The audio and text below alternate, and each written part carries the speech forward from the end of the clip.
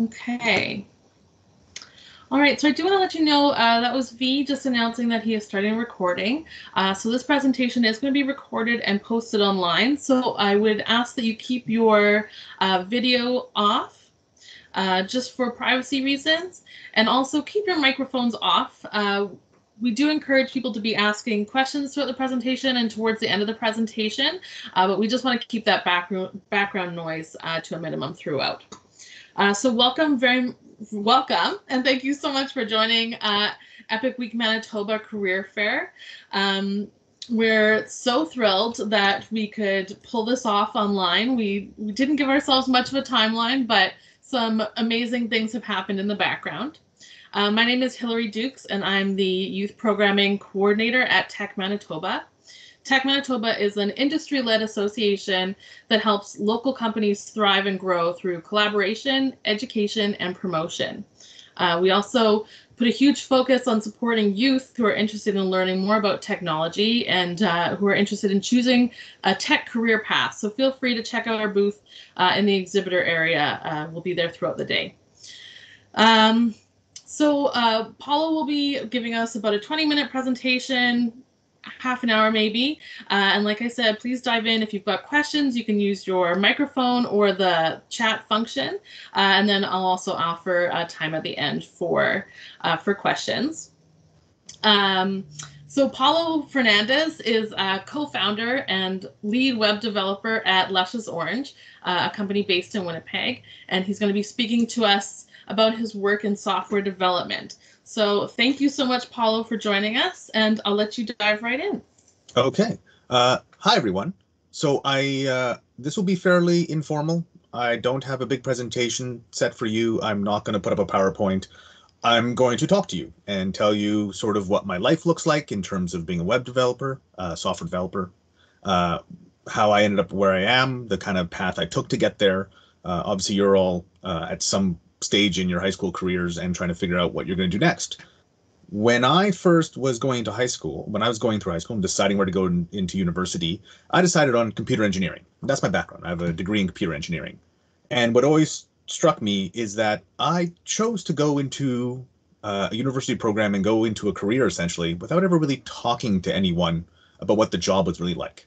And so that's why I happily volunteered to do this with Tech Manitoba. Because I think it's really important to hear from people who do the job to understand what it's like. And there's no way I'd be able to explain how software development works on a large scale. It's complicated. There's lots of moving parts. I imagine most of you have probably in some way or another already played with code somehow.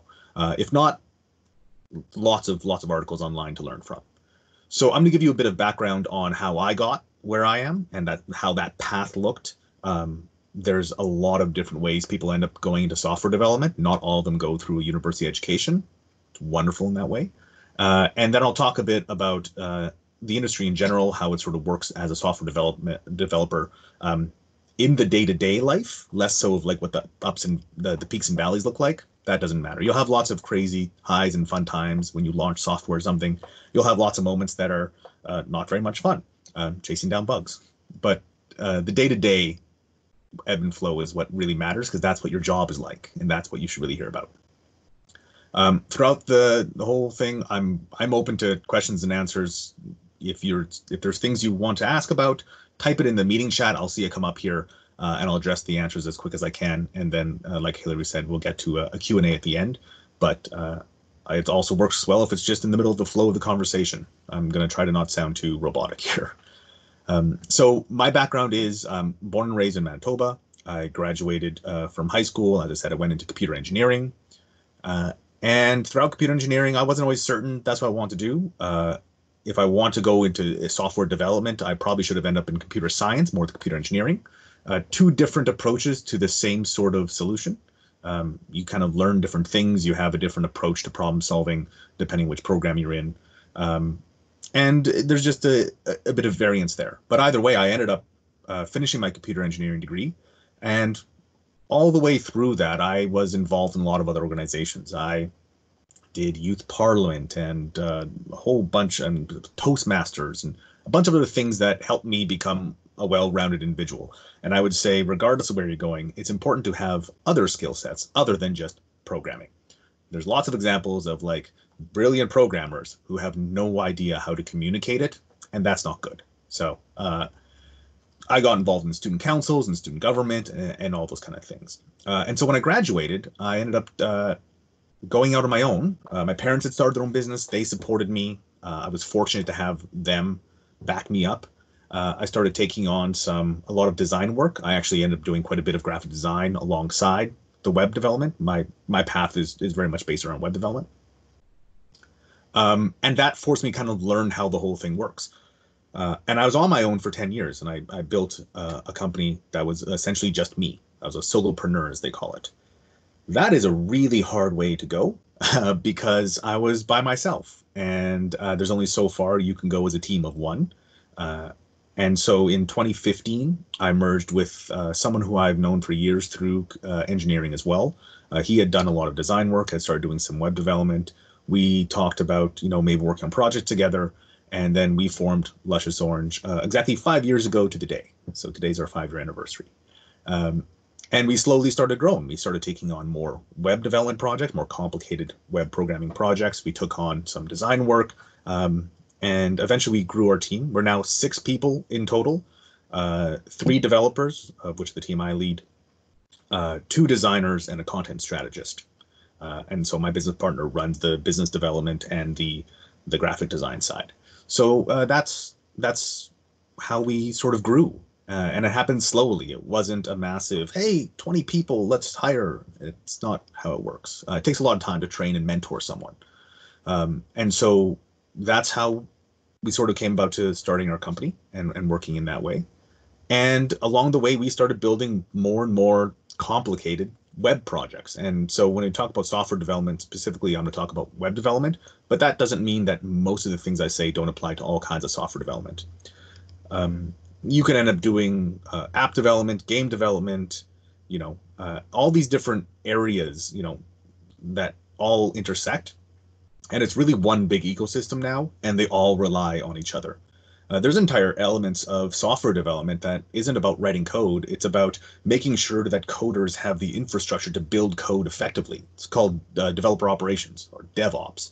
So there's an entire system that's just based around making sure that things run smoothly for all the other programmers. It's a really interesting field. There's people who end up doing database management, and they become essentially database programmers. A very different environment than someone building games. It's all software development, though, right? And they all rely on a huge collection of other people out there helping to make it happen. So regardless of where you sort of end up in the software development world and whether or not you end up going down this path or that path, in the beginning, what you're going to have to realize is that it's really hard to get a sense of what you're going to want to do. And the advice I always give is don't look for the things that you're good at that you think you might do. What you actually want to do is identify the stuff that you hate. Like there's certainly some classes that you probably don't enjoy. And there's probably some classes that, you really don't find that interesting, or you just seem to struggle with. And when you start narrowing down inside of a field like software development, it's really important to identify the kind of stuff that you're just like, ugh, that's the worst. I hated it. It doesn't sound fun. Why would I ever want to do this? That is really, really valuable. Because when you're interested in a field, like when if you go into computer science, computer engineering, you do like a 1-year program that exists, sort of technical programs. When you go into any of those programs, you're going to be exposed to so much stuff that seems interesting. And so it's really hard to identify. And usually a bit of overlap, right? It's not like this distinctive, like, I choose a path, I go there. So I think that's one of the really important things to sort of figure out when you're looking at this, is to make sure that you identify the things you don't want, because it makes it a lot easier and to focus your time on things you do want. And it's usually a mix. I think one of the other things I'm going to talk about is going to be in terms of how do you experiment, right? And, not every industry gives you the ability to sort of try it out. If you want to go, let's use virology, seems very relevant right now. So let's say that you want to become a virologist. Okay, it's really hard to go play with biological equipment that studies virology. Programming isn't the case. You need a text editor, probably some documents online, find a tutorial. And so you can really spend a lot of time experimenting. And that is equally important to the educational path you take, because you want to sort of figure out what you enjoy. And in general, the educational system isn't there to give you a really deep analysis on a given topic. It's meant to show you a wide range of things and cumulatively build up your skill set so you have this baseline, right? And that's what software programming programs do. They build up your baseline. They give you enough information about a bunch of different topics. So when you go out into the workforce, you can adapt to what you're being asked to work on, because then you're going to go deep on one or two topics. And so in software development, you're really fortunate that you can actually try it out and you can figure out what you like and you don't like. And there's endless courses out there, free courses, tutorials, all those kinds of things that would let you experiment with it. And so I really say that's an important part of it. I don't have a ton of specific things. If people have questions, of course, please jump in and type them in, or just say you want to raise your hand if you have something. Those are the two main things I really want to talk about, is finding the path to getting there and deciding if it's right for you. So unless there's particular questions, I'm going to talk now about the day-to-day. So what does my day look like? Well, my day's a little odd. And the reason I'm going to talk about the day-to-day is because it's really important to get a sense of what the job looks like. So often when you look at someone's job, oh, what's it going to be like? You oftentimes end up with like a very glorified version, right? Most software development is not what you see on social media, like these big crazy moments. It's definitely all it looks like on TV, with like things like flying by you. And in general, programming is portrayed pretty inaccurately on TV. So what does my job look like? I'm going to exclude anything that is the running my business side of it, because that's not really relevant to you. I'm going to talk about what it's like to just be a day-to-day software developer. And so it usually involves a fair amount of being assigned something to do or having a project on your plate. Usually it's not, I need to do this today. It's more like, I need to kind of solve this abstract problem with code over the course of the next few weeks. So there's a lot of time management involved, even if you're just starting out, because the reality is most stuff doesn't get solved in a day. Programming is a lot like solving a jigsaw puzzle. It's a very much chip away at it. You kind of have a framework, an outline. You do the edges first, right? Hopefully you all do the edges first and when you do your jigsaw puzzles. And then along the way, you slowly fill in the gaps, and some spots are easier than others. If you're doing a jigsaw puzzle of the world map, you kind of leave the oceans to the end. It's just a bunch of blue that's really hard to differentiate, right? You do the interesting stuff first when you do a jigsaw puzzle. And programming is that way too, because you work on chunks that you can identify, and then you make sure it fits, and you don't always think it goes where you think it's supposed to. And over time, you really start narrowing it down. And the day-to-day job looks a lot like that. I'll be working on something, I'll be testing, I'll find some bugs, I'll try a bit more. I need to probably connect that with something someone else is doing and interact with them in the same way. I need to make sure that all these interactions are all working together. And that's the fun, right? And when you get to the end and you say, I'm done the puzzle, that's usually not the most exciting moment, right? It's almost like the second last piece or the last piece is really exciting. You don't right near the end. Even the last couple pieces are so obvious, the fun's not even there anymore. And you get to the end, you look at the puzzle, like, oh, what do I do with it now? You take a picture of it and you move on. So software development has that sort of flow to it. It's a lot of collaborating and working through and chipping away at a complex problem with code. And that really takes a long time to get good at. Okay, a lot of self-motivation, a lot of research. People don't talk about so much of software development is Googling. I kid you not, because there's no way you're going to keep an entire reference library in your head. There's no reason to. It's all online. So when I'm working through a problem, I spend more time than you can probably imagine staring at my computer, sometimes thinking about it, with a whiteboard. I have a giant whiteboard in my office. Pieces of paper, working through it, talking about it, because the theory is that you should know what you're trying to solve before you start typing. and that oftentimes doesn't get discussed enough. It's a lot of planning, right? And when you actually do start writing code and you start testing it, then you have hopefully this infrastructure around that lets you know you're doing it right. So, um, for example, let's say you're going to do something simple, like you're going to make like a simple app to track to-do items.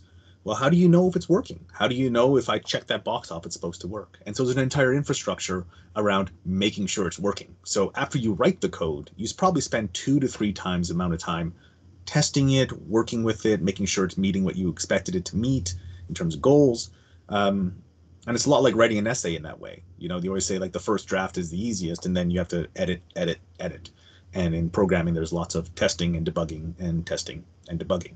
So that's a lot of what my day looks like, being a software developer day to day. The other part of my time is actually dealing with things I didn't expect. And that really depends on the severity. So, commonly referred to as bugs, right? And a bug isn't a bug until someone else uses it. It sounds like a bit of a no. I write a bunch of code, you know, I start working with it. That's great. And then I put it out in the world, or I share it with my other colleagues, or I share it with a small beta test group, whatever it may be. You write some code and you put it out there. When it was just your code and wasn't working, you were just coding. Once someone else starts using it, it's now a bug because it's impacting someone else. And so a portion of what your life will be responding to things that other people found in which your code isn't doing what they expected. Um, and that comes in a bunch of different ways, and a bunch of, depending on what size of organization you're working for, depending on the kind of bug, it may have different impacts. So for example, if you have a security issue that gets really serious in a hurry, you kind of drop everything you're doing, you solve it. If someone clicked a button and they expect to do something and it didn't do something, less severe. But either way, it's an iterative process, and that really becomes a lot of fun. And so that's where a lot of this stems from, and that's what the day-to-day really looks like. A lot of communication, lots of testing. Yeah. So that was mainly the points I wanted to talk about. Does anyone have any questions? Hillary, is there? How do we sort of do this from here? I didn't really have anything else to really say, unless people have something specific they want to know about. Does anyone have any questions that they'd like to throw at Paulo? You can either type it out or jump on video. Yeah. I'm curious, what are your favorite ways to communicate with your coworkers remotely while working from home? Yeah, so our whole company is set up to be remote from the beginning. So we're fortunate in that way. We didn't have a central office. So communication varies depending on what you're doing. And in programming, there's a whole secondary layer around communicating. So in general, we avoid email at all costs. Email is the worst. It is very inefficient. Hate it. And then on top of that, there's different tools that different companies use. A common one is something called Slack, where people can sort of share and discuss, and you make a channel for different topics. And within our group, we have different channels for each project, and then we have a separate programming channel for each topic. So we can just talk about programming problems, because if we're making a website for someone and we have to talk about a bunch of problems, most people don't want to see programmer chatter because it is incomprehensible oftentimes. And when we do have to talk about something, it ends up being quite a lengthy conversation, lots of back and forth. So it tends to hog conversations. We make separate channels for those. Once something becomes a really long conversation, I cannot stress enough the importance of just getting on the phone. So we will oftentimes do a video call, and we will share a screen. And the reason being is, as someone who is mentoring other developers, the value is in them sharing their screen, me sort of talking through what they're doing, looking at their screen, looking at their code, and then giving feedback. It's like, okay, I see what you're doing there. So here's where you have a problem. That's really good for collaborative work. And the other interesting thing is, for developers specifically, there's an entire other infrastructure for where we store our code called repositories. And the most common one is something called Git. If you've heard of it, then you've used it. If you haven't, essentially it lets us, whenever we make changes to code, commit that code to a repository. There's a permanent history, and it says line by line what you changed, what was modified. You put a comment around it saying like, hey, this is what I did, and then everyone can see it. And there's an entire infrastructure around reviewing code that's been committed and changed. Um, and so that's one of those things that really helps because it provides infrastructure around code review, because it's really hard to tell. If you think about other industries where you're going to mentor someone, like in graphic design is a good example.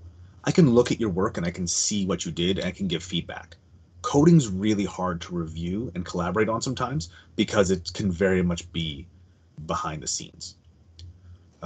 We do have a couple questions flowing in on the chat Yeah, here now.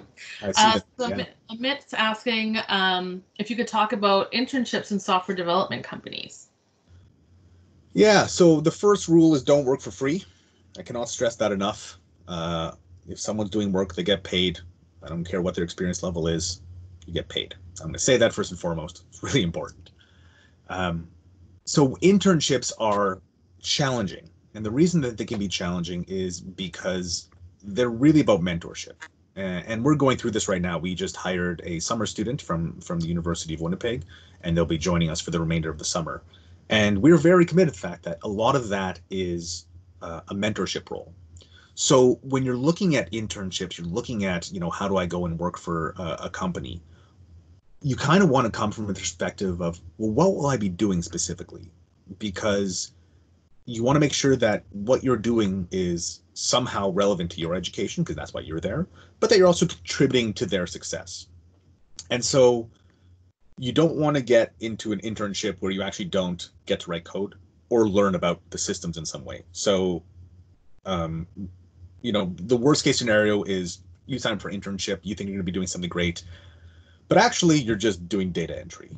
That's not software development. It's an important part. It has to happen, and it may expose you to something, but you want to make sure that you're actually doing something that benefits your education too. So I always say, every job interview, every sort of thing, no matter what you're doing, it's always a two-way street, right? You're interviewing them as much as they're interviewing you.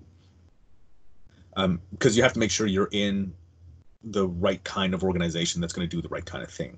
So it's important to find out who you'll be, directly reporting to, because that will sort of influence how you interact, right? Ideally, you should be talking to that person. That person should be talking to you before you say yes or no to any kind of internship, because it will really depend on what kind of software they're building, right?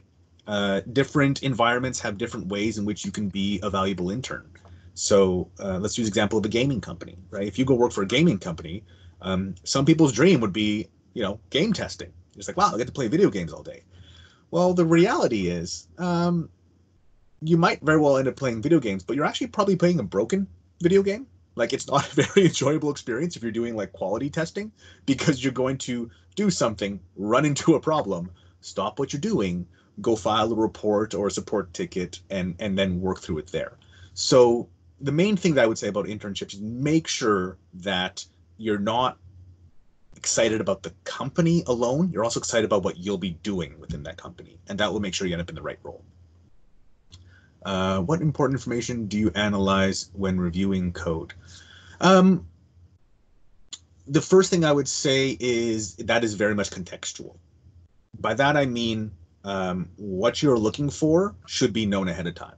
So before you, and there's a concept called test-driven development, which means you shouldn't write code unless you know how you're going to test it. Okay. And the same thing, you shouldn't write code until you know what you're trying to accomplish with it. So when you're analyzing code, if you're testing it for functionality, you would be looking at, is it doing what it promised it would do? Really important. And then if you don't know what those metrics are, you have a problem. You have to do more paperwork. You have to go and write things down and say, okay, this is what we're trying to accomplish. This is how it's going to look. This is how it's going to work. Separate from that, as someone who's in a senior position, I would end up working through their code and looking for things that affect consistency. Did they comment it well? Are there things in their code that could cause problems later on? I sort of look for code quality, and that requires a human to look at it and say, like, did you write the code the right way? That's sort of the kind of stuff we look for writing code. There's functional testing, and then there's long-term making sure they're following standards kind of tests. Next one. I've heard people saying that you should enjoy your career that you choose. I've worked with computers. I know it can be really stressing. Do you enjoy what you're working on now? Yes, I love my job. I love my work. Now, that's not to say I love all aspects of my work. I also run a company. Taxes suck. It's just the worst. I don't know how accountants do it. Bless their hearts. Um, so you will never love all that you do. But if you don't love the day to day, that's the problem. Okay. So what I would always say is make sure that you enjoy the small victories, right? You enjoy the in between moments and not just the big final hurrahs, because it can be fairly anticlimactic. Because the final hurrah is really after 3 months of testing. It's not like when you first build it. You build something great, it works. That's a very enjoyable moment. So you should enjoy those little moments. Um, and I'm gonna read into that question a bit, and I'm gonna say, if you enjoy working with computers, there is a breadth of options there, and you might not want to be a programmer. You might want to be someone who works in IT. You might want to be someone who works in hardware. There is a whole range of stuff involving computer knowledge that you should look into, and don't think that just because it's involving computers that it's going to be software development, because coding is its own weird sort of world, and you should know that you enjoy that specifically. How to apply internship at your company. We are a small company of 6 people. This is the first time we've hired a summer student, and that was still something we only felt comfortable doing once we had enough infrastructure in place to support them. I think with most small organizations like ours, we would end up being someone who would do it via university students and someone who's already a couple of years into the university degrees.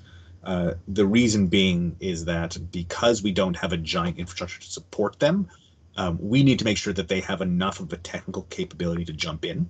And for us, making sure we meet the other half, when we brought someone on, we have a specific thing we want them to do this summer. And so we know that that person's going to work on this thing. And if there's more time, it's going to be this thing. Um, and that's why just having someone jump in and start applying work, it's not very effective. It does them a disservice too. How do you keep your programming and technical knowledge up to date? Ah, fantastic question. Well, the reality is that you don't as much as you think you would. The reason being is that very early on, especially when you're learning, especially when you're trying to figure stuff out, there is an intense amount of learning that happens, right? And experimenting. That's what you're in, that like try stuff out phase. And some of the stuff you'll learn by the time you know, 4 or 5 years down into your career, some of it will be obsolete. Things change. It's a very quickly evolving industry. So the notion that you need to stay up to date on everything is a bit of a fallacy. It's actually not true. Because what ends up happening is you end up using a certain set of tools that you use. And most companies have a specific set of tools. They've built things on those tools. Like we have tools we've built stuff on. And the trying to like switch to the latest and greatest or change it around is actually a very daunting problem that tends to create more issues than it solves. So there are a few different ways that I, myself in general, that I try to keep up to date. One way is by bringing in other people who have had a different experience than mine. You know, different voices, different opinions are really important, because the things that someone learns in school now is going to be very different than the things that you learn that I learned when I went through school. So someone coming through and saying like, oh, you know, why don't we do this? And I'm like, oh, and then I enable them. I tell them like, go look into it. Tell me more. Like convince me that this would be great, and we will go through the effort to change if necessary. And then the other thing that I personally do and I recommend is to actually do events like this, conferences, things where you put yourself in a room with an expert and hear what they have to say. So, for example, in February, right before the world shut down, I was at a conference in Montreal that was a developer conference. It was specifically a web developer conference. And so I spent 4 days sitting in rooms listening to other people who knew more, less, but different information than what I have. And that's really important. And a lot of times I went into sessions where something might not apply to me, but I didn't know enough about it. And so sometimes I went into sessions just to hear someone talk about something and to convince myself, like, that's great, but I actually don't need that tool. And that led to a lot of, we use an entirely new testing tool based out of that conversation, because I spent a day-long workshop learning on stuff. So you have to put yourself in rooms with people with different experiences than you in whatever way that works. And that's the biggest benefit. That's how you sort of keep up to date. there's always more stuff to consume. There's always more people telling you what's the latest and greatest. You got to just you can't just chase that. You'll never get great at anything. You only get passable at anything. Awesome. I think that that's a really great note to wrap up on today. To keep learning and to keep absorbing information, even if maybe you're unsure about it or you don't know if it's for you. Just give it a shot. Try it out. I think that's wonderful. And I also would love to say congratulations to Luscious Orange on your anniversary. I hope that you all celebrate safely and virtually today, as best you can. And I also just want to say thank you to everyone for joining us. And please be sure to check out the exhibitors and the other presentations because we've got this going on, all sorts of different presenters going on until about 3:30 today. So thank you very much. And you can find all the other presenters on the EPIC website. So take care, everybody, and stay safe. And